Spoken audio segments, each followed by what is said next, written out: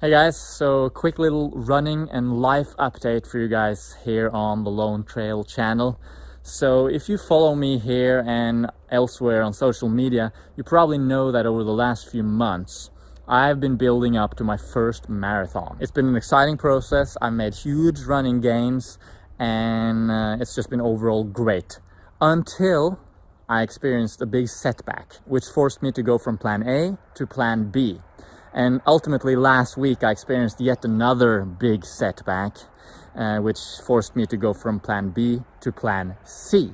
So that's where we're at right now, and I want to share some of the insights and learning lessons that I've experienced during this process with you guys, so that you can use them next time you experience a setback, because setbacks are inevitable sometimes, especially in the sport of running and marathoning, where you're just doing a few races every year and building up to them over a long time.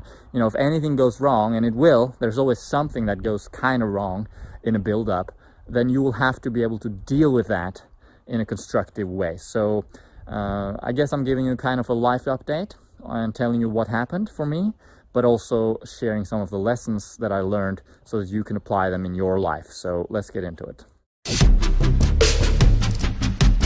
All right, so quick, long story short kind of thing. Everything was going along very nicely. I was gaining fitness, I was feeling good, I was training well. And then suddenly I started getting dizzy. So and it's still ongoing. So for like 6 weeks now, I've been having this dizzy feeling, very strange, and it came out of nowhere. And it's not an obvious nutritional deficiency or anything like that. I've done blood tests, everything is normal, and there's nothing that stands out as an obvious cause, although I have many theories, of course. I'm not going to get into those today, but the point is, it sort of made me have to reevaluate my training. I lost a few training days, even a training week in there, but still trained, you know, halfway consistently, didn't lose too much fitness. But it forced me to go from plan A to plan B, and seeing that my sub 3 hour goal on the marathon was probably not going to happen. And I had to sort of settle with maybe running a little slower, but that was okay. But then last week I was hit with a fever. I had 4 days of pretty high fever and a stomach ache, and probably an infection, probably not related to the original situation, I think. Could be though, who knows. So that took me out for a week basically, and yeah, so that sucks. And that means that now we're just 3 weeks out from a marathon, and I've just had a week completely off, being sick. And it usually takes about a week for the body to get back into full swing again, and you don't want to just like suddenly hit the body with like heavy training right after a virus infection of some sort. So in order to preserve my health and be conservative and not take any risks with my health, I'm going to have to postpone my marathon debut, unfortunately. I don't feel like it makes sense for me to now, just 2 weeks out from a marathon, start suddenly trying to catch up. So that's pretty unfortunate. I will, however, probably still run the marathon, but I'm not considering it a race. I'm going to be running it pretty easy, just to cover the distance as an easier long run. But, you know, it's still disappointing. I wanted to run it hard. I wanted to run fast, and I can't do that, or I'm choosing not to do that rather. And I probably wouldn't be able to run very fast anyway, because I haven't been able to do the race-specific training that's very important over the last 6 to 8 weeks leading into a race. So that's the situation. I got depressed, obviously, when this happened. I'm still kind of depressed sometimes about it.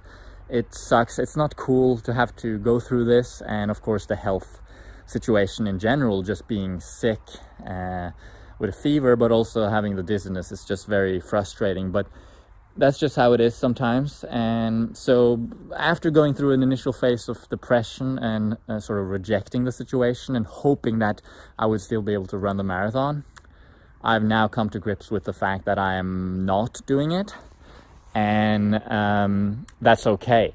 And so one of the big lessons that I've learned in this process is that it's important to have several goals, so several plans, plan A, B, and C. So my plan A was obvious, but then plan B was that, you know, I'll still race the marathon, but I'll just not be able to hit my predetermined goal of sub 3.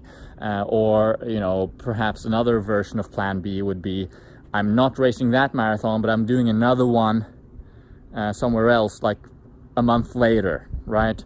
That was another one of my plan Bs. And as I went along with the sickness, the dizziness, I was sort of constantly gauging, you know, okay, if I get well by next week, I can still make it in time for the marathon. But if it takes 2 weeks, I'll have to scrap that marathon and do the other marathon, etc. So the idea of having several plans and getting inspired about all of them, I think that's a big sort of takeaway here. To not be locked down and it has to be on that particular day. Because marathon running and running in general, it's a sport where, you know, there are setbacks. I mean, any sport will have setbacks, which means that you will have to stay adaptable and flexible with your training. And a lot of times elite runners will not actually, they won't actually decide which race they're doing before like just a few weeks out, or they might even sign up for several races and take the one that's most appropriate depending on how their training went. So you got to be flexible with training. Psychologically, it's hard to have a setback. And I don't know what to say about that other than you just have to give it time and you just have to accept the situation. Do your best to just accept the situation. Don't reject it. It is what it is, right? And here's an important thing to know. The fitness that I built up over the summer leading towards this marathon, it's not lost, right? It's in the bank. I've deposited kilometers in the bank, and that's been helping to build my fitness. Now, I'm not race ready. I haven't done the last few weeks of the build-up. I haven't been able to, you know, do all the very, very race specific training that's in the final week. So I'm not sharp and ready to race, but the base fitness, the capillaries, the mitochondria, the heart, all those sort of base fitness aspects, they're there. I've built them up and they're there. Now, that means that even though I've lost a little bit of fitness now from a week off and from inconsistent training last month, I'll still be able to keep building on that and take it with me going forward. So in the grand scheme of things, and you got to realize I have a big long-term plan. So if I'm missing this marathon, that's not the end of the world, because there's more marathons to come, and I'm probably doing a marathon next spring instead, and I'm going to crush it, right? So going forward, I'm looking at the long-term situation here and realizing that I can keep building on the fitness that I've already built. So that's what I'm going to do over the winter. My plan then is to do an extended base training phase where I'm just taking my current fitness over the last few months that I've built over an extended base, marathon specific base phase, and I'm just taking it with me going forward, and I'll keep building. I'll keep building the volume over the winter. I'll get up to 100, 110, 120, maybe even 130 kilometers per week by the summer. I'll be going to Nice in France next week. That's a good place to train. That's where I was going to do marathon, of course. I'll still do the marathon probably as an easy long run, which will be again part of my big aerobic base building phase over the winter. And then after Christmas, I'll come home for Christmas, and then I'll go to La Palma on the Canary Islands. And that's a great place as well to just run in the mountains between the volcanoes and just build that aerobic base like a champion. So that's what I'm going to do. I'm going to take my current fitness and bring it forward with more volume, easy running, build up that body, build up the strength, and then we'll just add a little bit of a race specific build up, you know, 8 weeks, 12 weeks next spring, and then we'll be ready to hit it then instead, and we'll be crushing 3 hours, no doubt. I'm going to go sub 3 in the spring instead. That's probably for certain, I think. So as you can see, I'm actually quite excited about my current situation. I've been able to turn it around from a disappointment and a frustration to something like, you know what, that's okay. I'm gonna go and I'm gonna do my best in just building a strong base, because that's the main thing, right? For me at this point, early in my career, I want to build a strong base. So the fact that I'm not able to race this autumn sucks, but in the grand scheme of things, it doesn't even matter. And as long as I can get my health back and I can get this dizziness thing under control, which hopefully will happen soon, I'll be fine. So takeaway, when you're hit with a setback, be flexible, have a plan A, plan B, and a plan C. Look at your possibilities and accept your situation moving forward.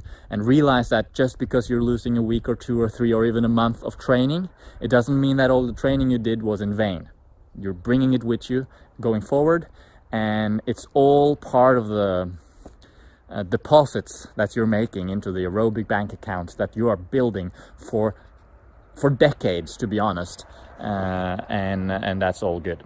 Anyway, let's wrap it up. It's a beautiful autumn day here, pretty cold, but beautiful, very beautiful.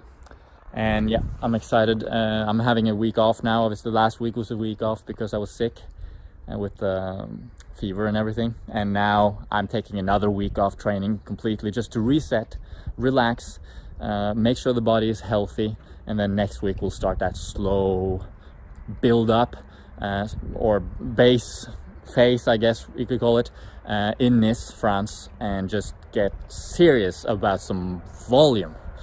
Alrighty, thanks for watching. Right, I just want to mention a few things, I guess, a few plugs at the end here. If you're interested in monthly Q&A videos, you should check out our Patreon page. I'll put a link to it here or in the description as well, where we post monthly Q&A videos and other little snippets, updates, as well as coaching, of course, on mgjcoaching.com. There's a link in the description. So if you're interested in coaching, I'd love to help you out with that. So check out the links in the description and subscribe if you haven't done so already. Have an awesome day. See you around.